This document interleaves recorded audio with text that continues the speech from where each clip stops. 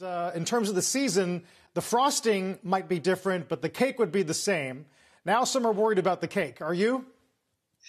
I think one thing we have to look at is that the protocols are working for 29 of the 30 teams, and it allows for 870 players, nearly 150 coaches, 65 umpires. They've all worked for a week, and we've really had, with the exception of one club, no outbreaks. It's been rather amazing that you had no positive tests, and I think everyone anticipated positive tests.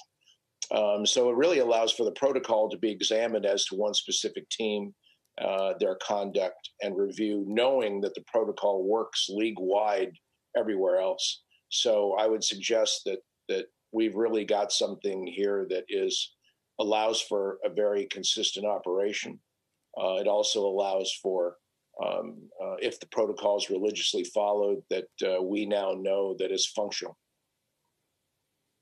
Right. Manfred did say, he was asked what it would take to shut down a team or a portion of the schedule.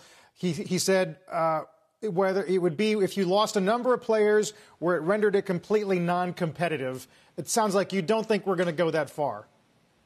Well, we have the ability to do two things. That clubs can make adjustments where they've got we have a 60-man system that is available for play, and certainly it can accommodate if needed at the talent aspect.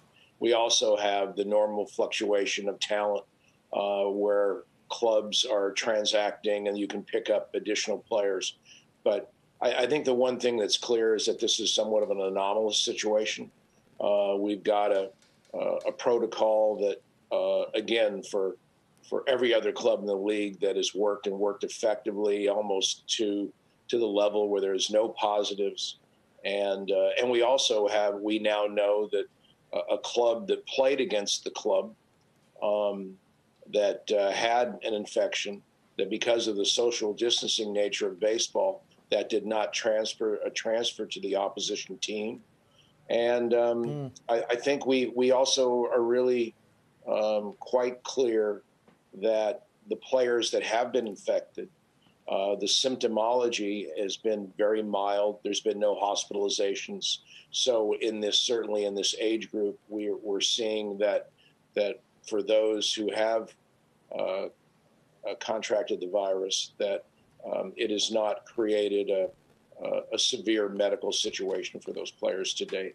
So, Scott, are you hearing anything from the players themselves in the wake of these reports, any additional concerns? Or are they also just saying, hey, we're fine, we should just keep doing things as we have been doing? Or do they want more assurances, different practices, standardization across clubs?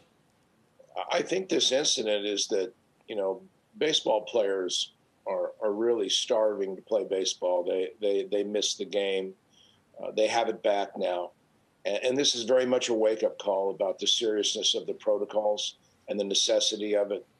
We have a system where the players are operating very efficiently. They're reporting any symptomology early.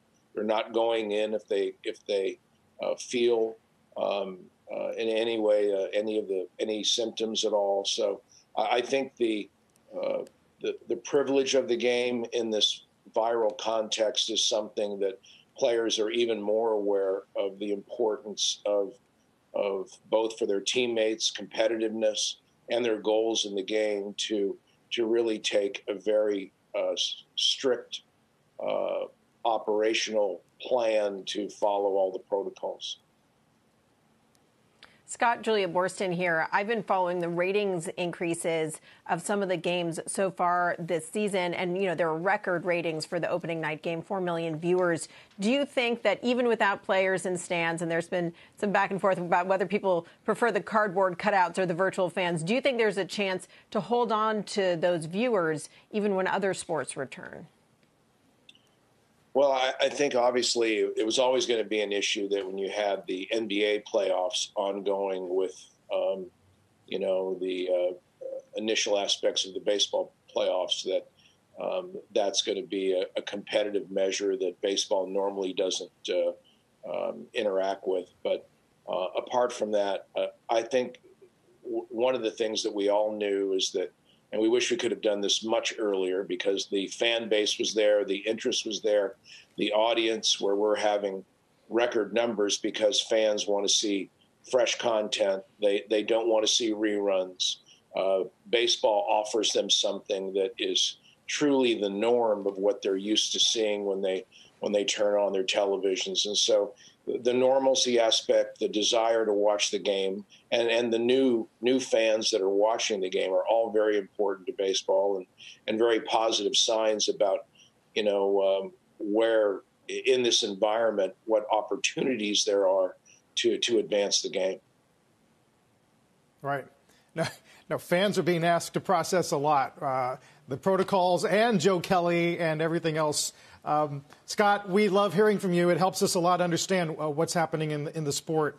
Talk to you soon. Thank you, Carl, Julia.